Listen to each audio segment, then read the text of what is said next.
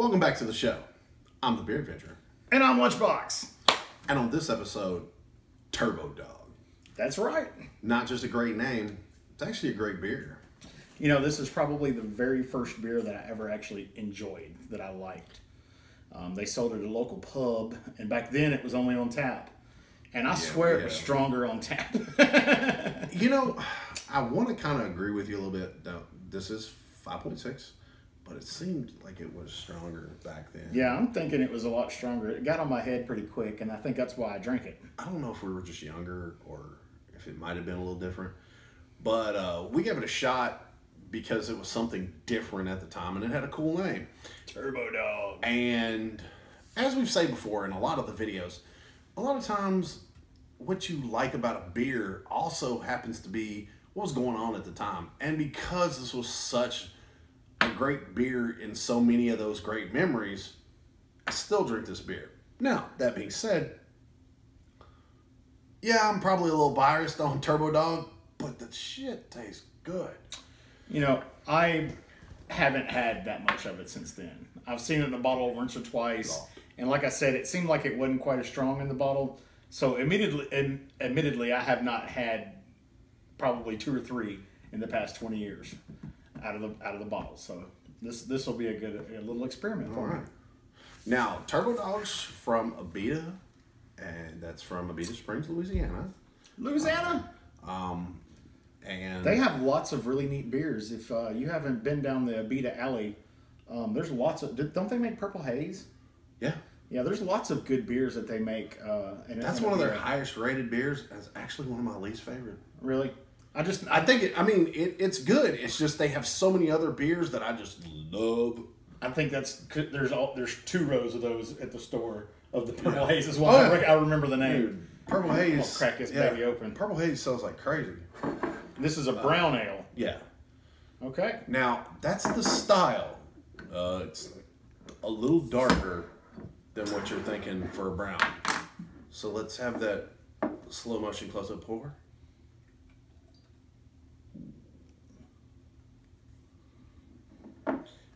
Now, there's a really funny story about the color of this beer.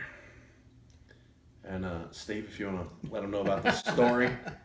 I think we were playing pool one night, and you know, this was the local hangout, and this giggly little girl was doing I think they were doing some shots or something at their table. Yes. And she did her little shot of whatever, and she reaches over and grabs Beer Adventurer's beer and takes a big swig out of it, and coughed and choked and was like, "What the F is this?" And we look at her and say, "Turbodog." She said she thought it was Dr. Pepper. Yeah. No, honey, you can see through Dr. Pepper. You can't see through that stuff hardly, and that's a thin glass. You still can't see through it. Out of a pint glass, no light goes through Turbodog. Now, I know somebody's going to say, "Oh, that's not the correct glass." This is so you can see what color it is and see that. It smells malty. Oh, it is. I'm going to read this thing on the back here. It says, "Inside every dog, there's a Turbodog, ready to break free. This very good dog has a rich, dark color and body with a sweet chocolate toffee-like flavor. Turbodog is powered by pale, caramel, and chocolate malts and a Willamette hops for runaway good times." Okay.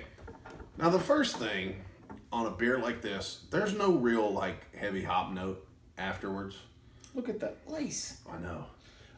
You're going to get more of the like, toasted, the roasty notes, the caramel, the chocolate, the coffee. Yes. This has all the brown notes that are in beer, the darker. Not the brown note from South Park that makes people poop. No, but it has the things that are more the toasted stuff, the more nuttier stuff, the chocolate. It's very rich, and But it's super easy to drink. It's kind of robust without being bold. Yeah. Because it doesn't just take over your mouth, but there's so much going on there. And it is a very rich flavor. The thing that I like most about Turbodog is the fact that it's very rich and it's still clean. Yeah, it smells really malty, but when you drink it, it doesn't coat your tongue like most malty beers do. It doesn't have that syrupy feel to it, mouth feel. It does its job and it leaves. It has been a long time. And it's a fantastic beer to pair with food because, like, some spicy things, like, I don't know, like pastrami. Yeah, a lot of those Italian deli meats work really good with this. Smoked meats work good. Cheeses are fantastic with something like this. Really?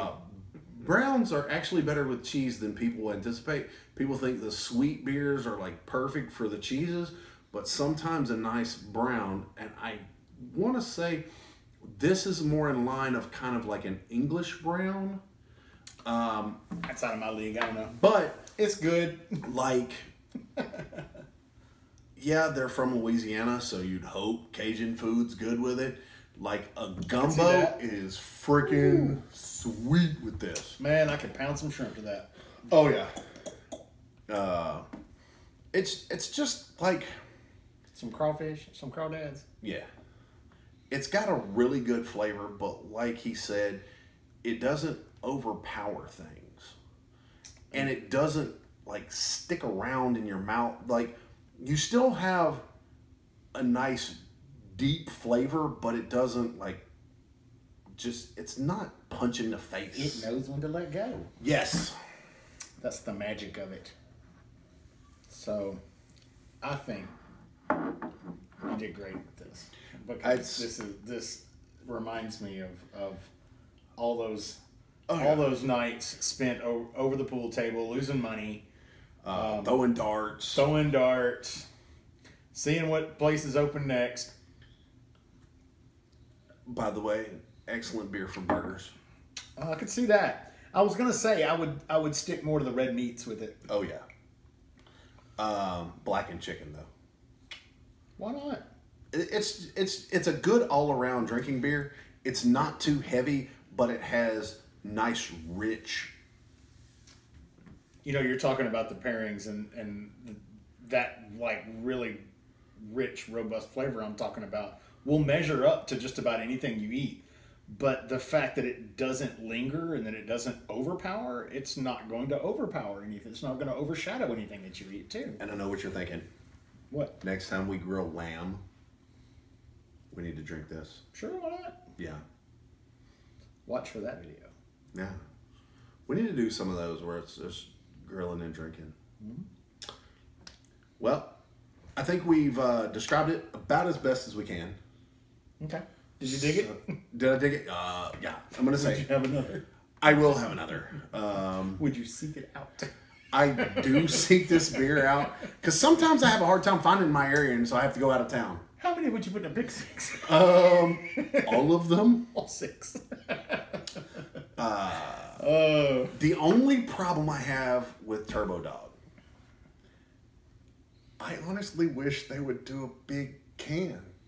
I don't know about a can, but I could go for a 40 of it. Well, that's what I'm saying. Like the big cans, you know, the 24 ounce, I really size. would like the 32. Bigger size. So you hear that, Abita? Make us a bigger size. We want it. I would love to have quantity. I would love to be able to stop at the convenience store, buy a 32, go to the house, have that one big beer, with dinner, 2 burgers. Yeah, and then it'd be great. And I've had some of the other, like the vanilla double dog. Oh my word! It's 10% vanilla. Oh yeah, we'll do that one. Yeah, I need to do that one. But and if you can think of any other Abita beers that we haven't done, yeah, list them in the comments. Something you'd like to see. So have you subscribed yet? You should. Oh, give it a number, man. Come on. We need a number. We've always said that sometimes it really comes down to how much you like the beer. Beat is a 9 all day long, every day. You know what? I'm going to say Turbodog, this. Turbodog, 9. To me, This is an 8 beer, but because of that Exactly. history, that gives it the extra point for me. So that makes it a 9 for me as well. And I think I've only given that to one other beer. It's an amazing beer. It really is. And I'm kind of ashamed that I haven't been drinking more of it over the years. I'm not the biggest beer drinker, so I passed it up. But I've had so much fun. Oh yeah, Drinking these beers. It's definitely embedded in my 20s. Yeah, it really is. So, well, there you go, folks. Like, comment, subscribe, tell your friends, tag your friends, share. Cheers.